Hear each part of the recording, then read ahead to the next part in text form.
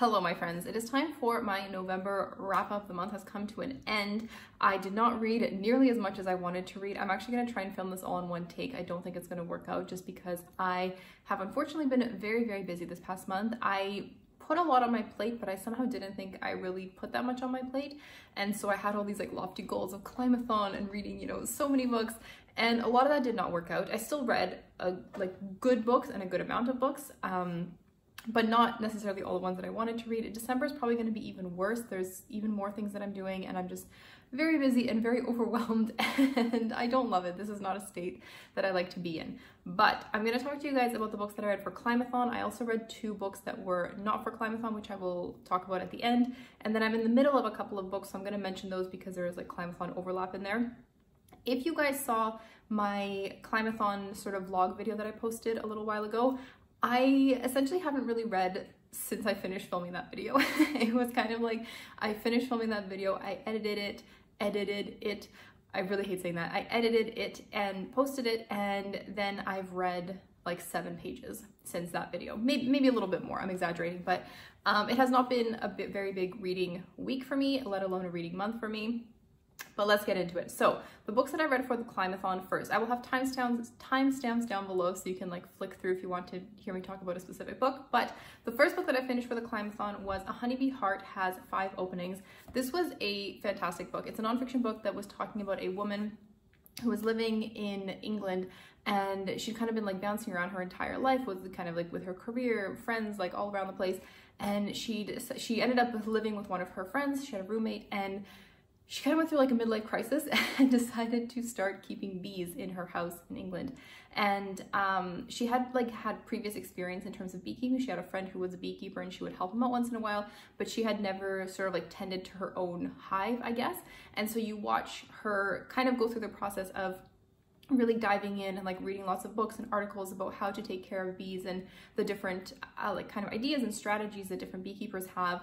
And yeah, like you like watch her research process essentially, and then you also watch her finding a community of beekeepers as well. They have like, I think it's monthly or bi-monthly meetings where all the beekeepers in the area, they meet up together and they like swap tips and buy different like bee houses from each other and all of these things. And yeah, so you just essentially watch her as she is learning how to be a beekeeper, like a self-sufficient on her own beekeeper, not as someone helping. And then you watch her set up her hive and then all the different emotions that she has and observing the bees and the bee behavior. And I really liked it. You learn quite a lot about bees in terms of like actual facts about bees and their habits and how they function and all of that. But then you also just watch her kind of go through this emotional journey of kind of discovering herself through her bees as well. So I really liked it. If you're interested in bees, this is a book that I would definitely recommend. And also if you just want some like fun facts about bees, and also if you want just a good memoir. Honestly, it kind of like checked a lot of boxes for me. I really like this book. Then I ended up reading Ducks 2 Years in the Oil Sands. This was for the prompt, I think, for Climathon, a book set in or around water. This book was not that at all. I thought this book was going to be a little bit different based on the synopsis. It was actually not super climate focused. So it's okay, let me backtrack. So this is a graphic novel. I really actually do recommend this book. I think it's a fantastic graphic novel in and of itself. I just don't think it was the perfect book to read for the Climathon, unfortunately. But this book is about a woman who lives on the east coast of Canada, and she graduates university. She has a bunch of student debt and she decides to go work in the oil field in Alberta. I believe it was in Alberta because she moved around a little bit, but I believe it was in Alberta, also in Canada, which is kind of like an area of Canada. If you're not from Canada, if you don't know, it's like where the oil is, where the money is, where the oil is, the well-paying jobs. So a lot of people go up there to make a bunch of cash essentially. And then they either come back or they don't, because they just end up staying there because the money is so good. And so I guess it did talk about climate more so near the end, I think. So it doesn't, once again, let me backtrack. So essentially this woman, it's her like personal memoir told in a graphic novel format. And it's her moving from the East Coast over to the oil fields and then kind of going around back and forth. And I would say like the main theme of this book is like the sexism that happens to her, because it is a very male dominated industry. There's not a lot of like ways that she can protect herself, I suppose, like physically and emotionally.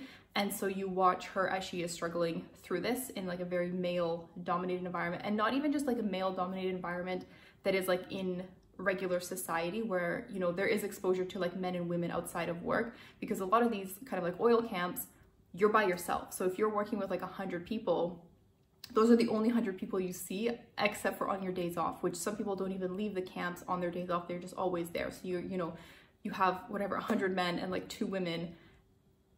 It's not a great dynamic, right? Anyways, so a lot of it deals with that specifically. And then at the end, there is more of a touch on in terms of like the climate crisis and what's happening to the animals that are in those areas where the oil fields are. And then sort of, there was almost like the graphic novel ended, and then there was like an attachment with just like words where she talked a lot more about like the actual climate impact of the oil fields.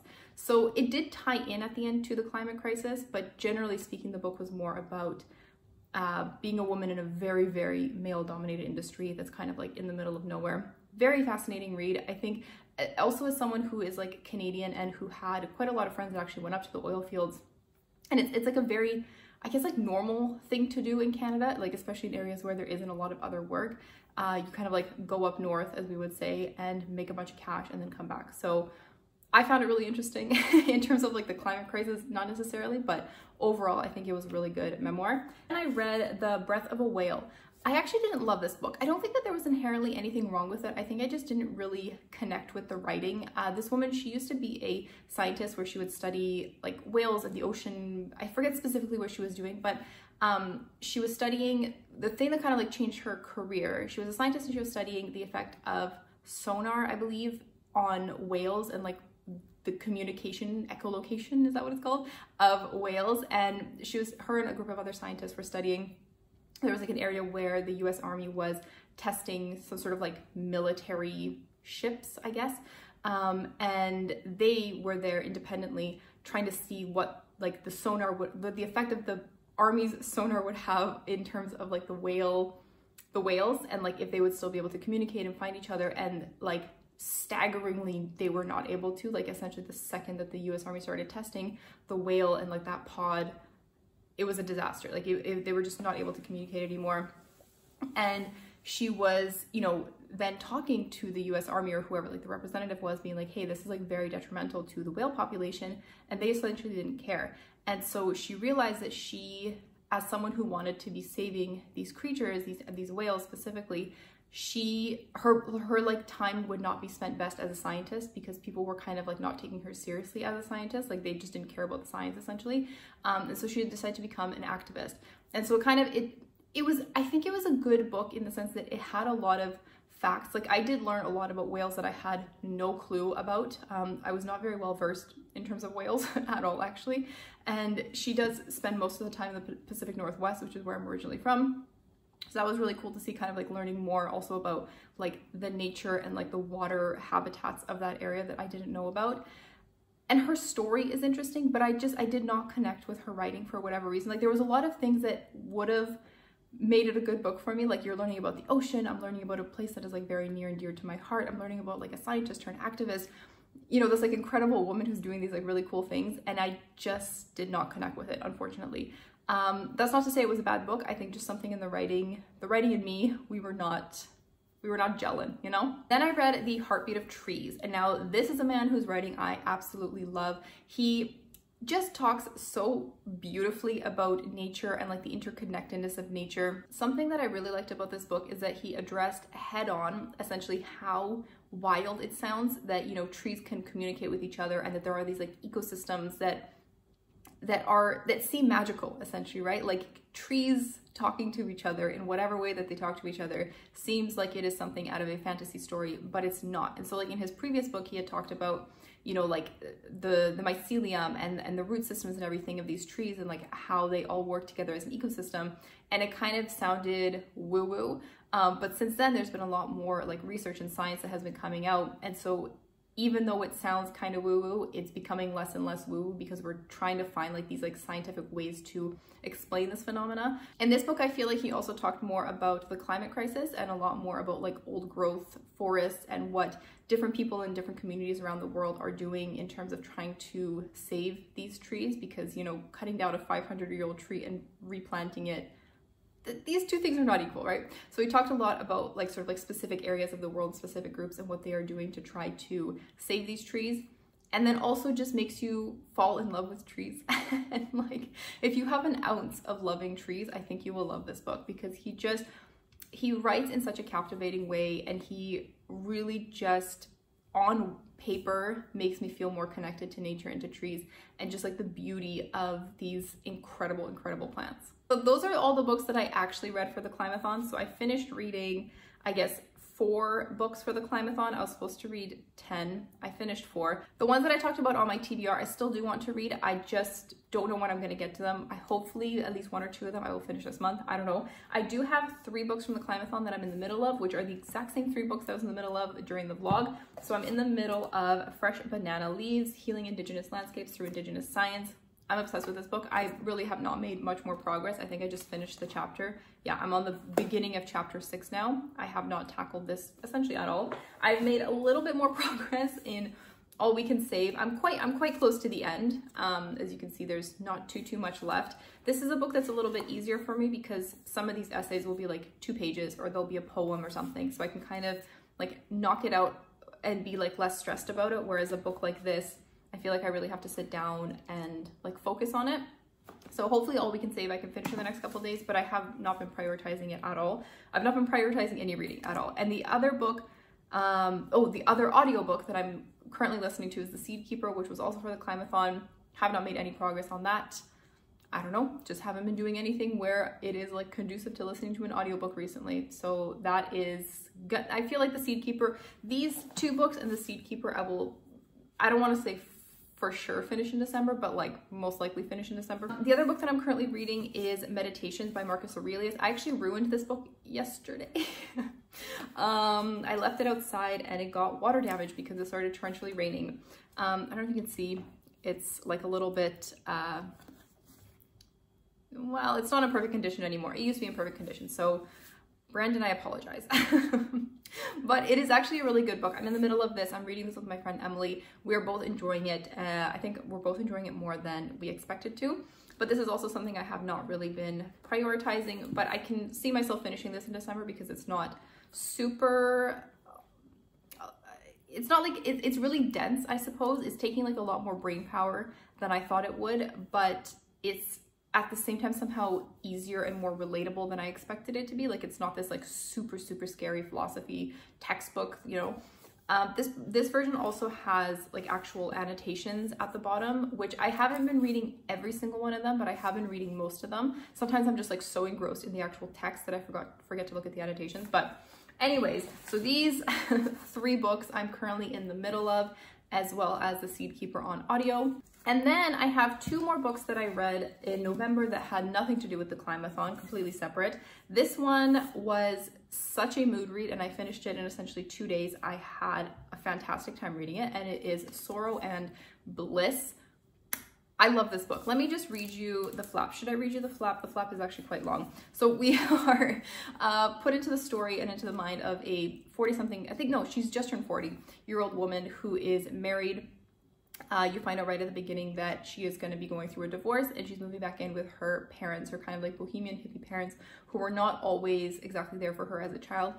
She has a sister as well, and kind of like an aunt and uncle that were taking care of her more when she was a child, because her parents were, like I said, not really fully there emotionally for her.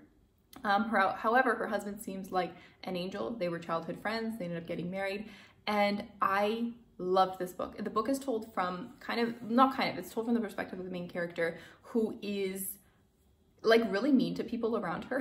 She's like very mean, kind of abusive to people. She does not do well with criticism. She's always the one that is like criticizing. She gets angry very easily, and you're watching her as she's telling about her present day, but also like flashbacks to her entire life history between like her family as well as her now ex-husband. And you're watching all of these different scenarios where she was just so mean. You end up finding out at the end that she has a mental disorder, which they never actually disclose what it is. The authors, I was reading a little bit about it, and the author said she didn't want anyone to like peg, you know, like these are symptoms of these mental disorders or anything like that. So it literally just like crossed out in the book once she's like diagnosed with something. But it just felt so real. And what I really liked about it too is you watch as this main character is sort of having these like grievances towards these people for so many years, and she has this like story wrapped up in her own head of like why people are acting the way they're acting, and you know, she only is seeing her, I guess, perspective. And then at the end of the book you start to see especially like her mom's perspective and her ex-husband's perspective as she's having like these conversations with her, as well as her sister. Actually, it was captivating. Like I dog-eared this book for whatever reason. Sometimes I dog ear, sometimes I sticky note, I don't know. But I did sticky note one thing. Let me read it to you. "Martha," he said afterwards, lying next to me, "everything is broken and messed up and completely fine. That is what life is. It's only the ratios that change, usually on their own. As soon as you think that's it, it's going to be like this forever, they change again." That was her husband. It read really easy. It was a very easy book to read, but like super, super impactful. There was so many things that I underlined in here. It was just, you could like feel this character's emotions, and I loved it. I like knew I needed to read this. I was like looking at it on my bookshelf, looking at all my Climathon books, and I was like, no, this for some reason this is calling me. And it called me for a good reason, because I devoured it completely. I was so captivated by it. Fantastic book, really recommend it. And then I tackled a Toni Morrison book. I'm so happy. This was on my like want to read by the end of 2022 TBR, which I don't know if that TBR is going to make it very well, but I did get through Sula. And I had a very weird experience with this, which has nothing to do with the book, but as I was reading this, and I was texting my friend Mame about this, I was like, I've read this book before. And I don't know when or how or anything like that. I purchased this book when I was in Canada this year, so in like May or June of this year is when I purchased it. I actually have the receipt in here, but it doesn't really matter. I purchased it, okay, I purchased it May 14th. I have not read this book since May 14th, but I have read this book at some point in my life, maybe 10 years ago. I don't know when or how. Doesn't really matter. I really like this book. This was a book where at times I did not really understand what was going on. It tells us, okay, it tells the story of these two girls who are friends, and then they grow up to be women. One of them stays in like their hometown. One of them goes away from her hometown, and then she ends up coming back. And the one that leaves and then comes back is kind of viewed in like a negative light by the people that have always been in that city. Of like the hometown, I guess, where these two girls met when they were girls, who are now women. Oh my gosh. And so you watch this story. It's kind of like a friendship story, but also family story, because there's like family dynamics and family dramas and stuff that happen in this. And like I said, there was moments where I really did not understand what was going on. I think that Toni Morrison has like a very specific way of writing. However, it was captivating. I don't know if you've had that experience before where you're reading something and you're a little bit confused, but like it feels good. That's what this book felt like for me. I think overall the story was really good, but there were definitely moments where I was a little bit confused, but I just kept going. And I did really enjoy it. Okay, that is my November wrap up. I did actually read quite a lot of books. I just feel like I did not read a lot for Climathon, which is upsetting to me, but there's always next time, and there's always December. I am someone who like reads climate-y, nature-y books throughout the year anyways, but this month just kind of got away from me. I don't know where it went, honestly, and December is already a couple days in, and it's just a stressful time. I'm not a huge fan of it, but let me know what your favorite book was that you read in November. I already forgot what month it was. Honestly, I think my favorite book was actually Sorrow and Bliss, and I think my favorite book out of Climathon is this one, even though I haven't finished this one yet, but I think that will be my favorite book out of Climathon. But this one, this book just captivated me so much. It was amazing. I guess I'm gonna have to edit this video a little bit. That's okay. I hope you guys are all having a wonderful day. Thank you guys so much, as always, for liking, for commenting, for subscribing. It all means the world to me, and I will see you again in the next one.